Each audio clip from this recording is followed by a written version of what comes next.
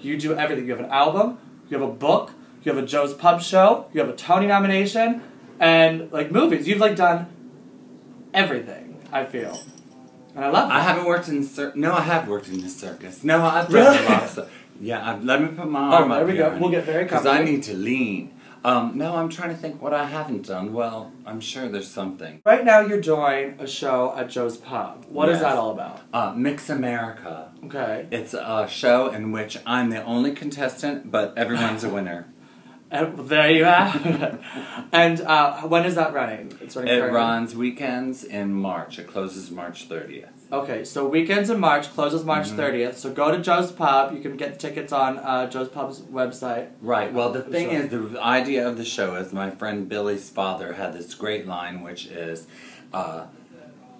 you can measure the depth of a person's tragedy by the amount of space between how they see themselves and how they're seen by others.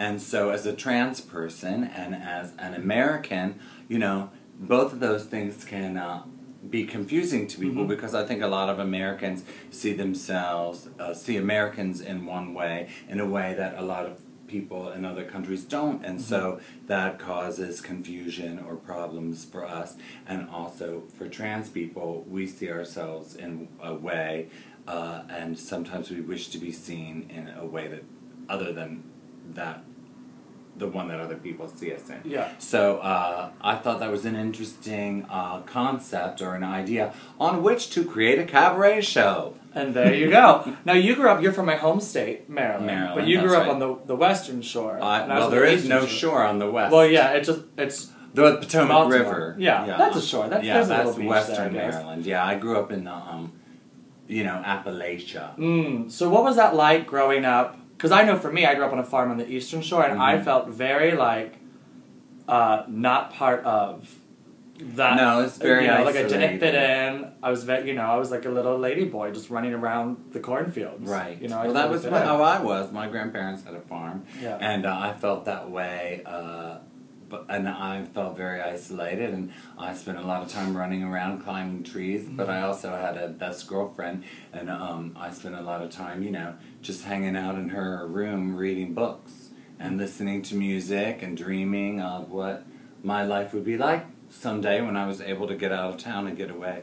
And When did you get out? When did you get away? I graduated from high school on a Monday, and I was going on Thursday. Really? Did you move to New York right away? I moved to Bethany Beach, Delaware for the summer. Did you really? I went to Rehoboth and Dewey for a week, and then I moved to New York. No, I worked at a church camp in Bethany Really? Beach, Delaware. What was that for like? the summer after high school? It was great. I mean, I loved the beach. I loved the people that I worked with. I didn't really... no one sort of hassled me. We...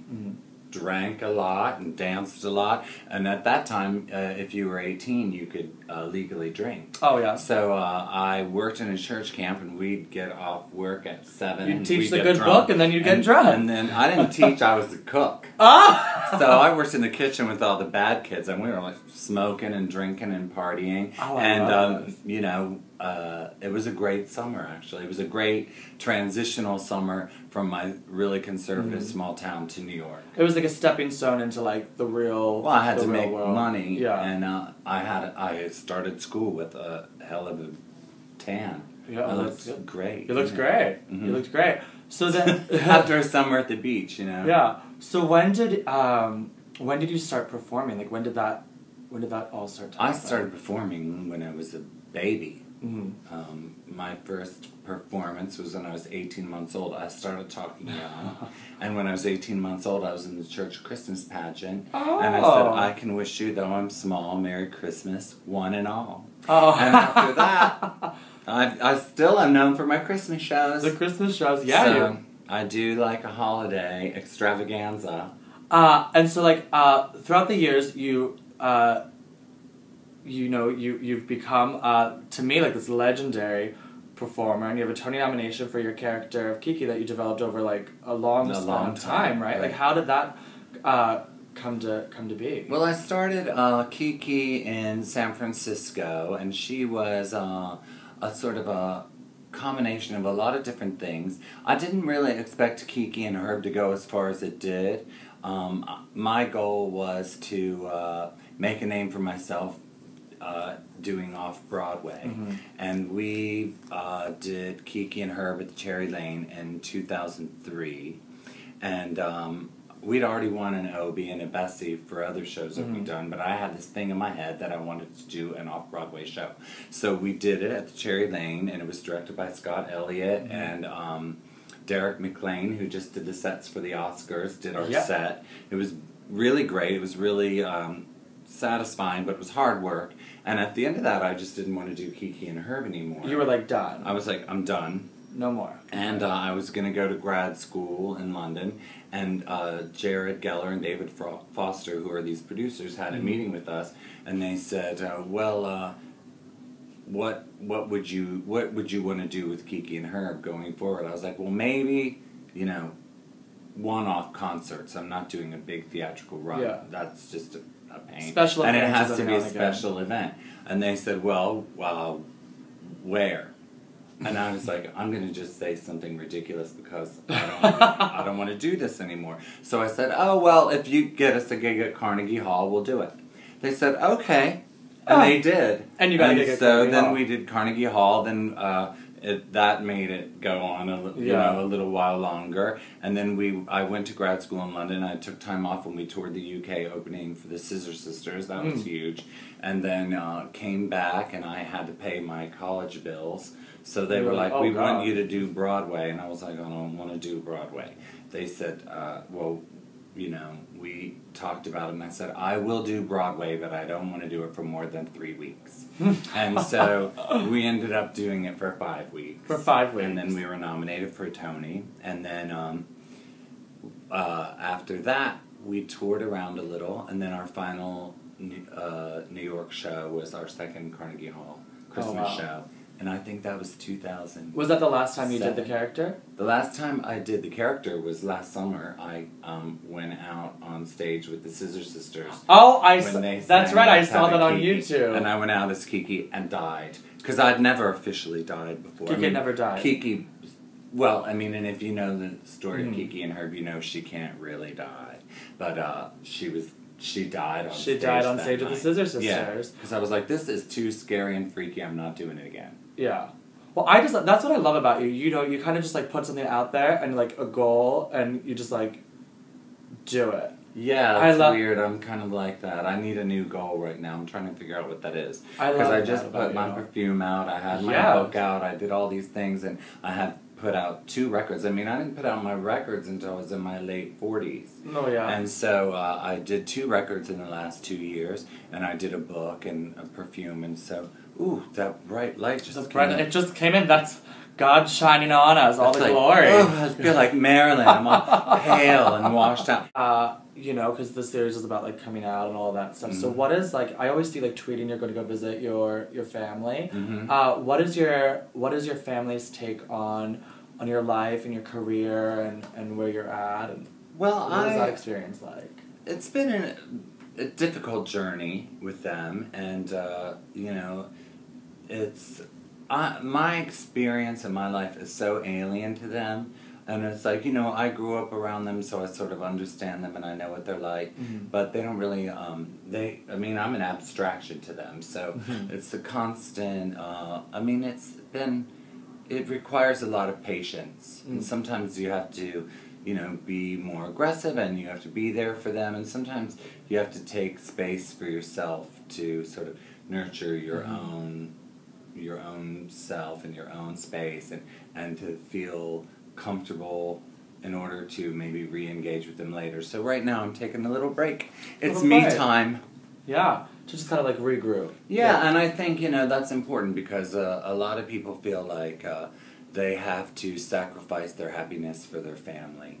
And I don't think that's really necessary because your family isn't sacrificing their happiness for you. I like that. Yeah, that's. A lot of times when you're the queer one, you feel it's up to you to compensate, but in fact, it's not.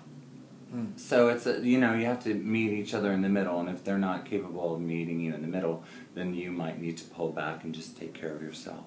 And I think that's an important thing because while everyone says it gets better, you can get better, but you can't guarantee the people around you are going to get better. You can't necessarily change like your family's viewpoint, but you can nurture yourself and care for yourself. You can play the role you want to play in your life, but you can't necessarily cast the people around you to play the role that you want them to play. And your family tries to do that with you, and that's not fair either. I always ask the question, what is like your bit of advice? And I think you just like answered it just on your own, just I guess talking like that. I think that's so beautiful, just like to nurture. Yeah, you have to nurture yourself, and so I think that's important, and I'm doing that, and it feels good. Yeah, I remember when I first started performing outside of like musical theater or whatever, and trying to do this like work that I do now. I was like, oh, whatever, like my brother's gonna think, what are my parents gonna think, and all this stuff. And then I was like, well, I'm happy when I throw on a heel, a 6-inch heel, and like a little skirt. It's like that's when I'm the most happy. Right, know? like and they should be happy that you're happy. And it shouldn't be about what they think. It should be about the fact that they care about you and their. That's what makes me most happy. And my parents come to the show. They think I'm a little vulgar, but they enjoy it overall. Yeah, mine too. Mine have problems with language and whatever. Yeah, my mom doesn't think I talk very openly about like my sex life on stage, and my mom is like, well, I don't know if you need to be saying all of that. She's like, you look great. Whose mom wants to know that? Yeah, I don't want to know about. She doesn't want to know all of that. But she gets jealous of it. She wants me to give like hand-me-down dresses to her now. We're the same size. Oh, that's nice. Yeah, so that's like I developed a new relationship, which is nice. That's sweet. Yeah, but it's true. It's like it's like I was very like nervous and insecure about that. Like, is this what was my family gonna think? But then it's like, well, I'm very comfortable and happy. And I remember when I was first starting to do it, I was doing a show down at the Duplex, and this is the first time we met. You came to the show, and I was so nervous to have you in the audience because it was my first time like. And I, still very, like, didn't really know how to do my makeup. It was very, very fresh and new. And I was so nervous to have you in the audience, but you were so gracious and so sweet. Well, it was fantastic. You were great. Thank you. Well, you're such a role model to me. Like, you, Alan Cumming, Liza Minnelli. I got my hair blown out for Liza's birthday tonight. Well, her birthday was yesterday, so she's celebrating tonight. I'm going to crash the party. Do it. No, I love her. I sang to her on her 60th birthday. Really? I just think she's the most. You're going to the concert at Town Hall, right? Tomorrow. Going to the party tonight, the concert tomorrow. Oh, I love that. The live. And then my show on the weekend. And then your show on the weekend. So thank you for sitting down with me. My pleasure. Appreciate it. Oh, and also tell people I'm going to be turning 600. I'm counting in months. In May, I'm going to be 600 months old. And I'm having birthday concerts at the Great American Music Hall in San Francisco, May 5th.